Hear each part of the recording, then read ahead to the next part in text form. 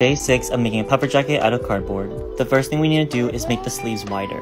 Kinda stressful because I had to take it apart, yup, but after cutting it and sewing it back together, I was able to make the alteration with no problems.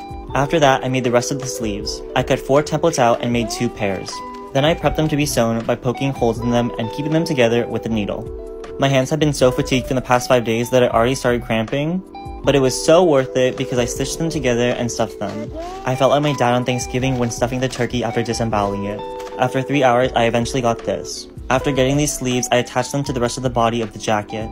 Then I got this at the end of the day. Stay tuned for day 7 and trust the process.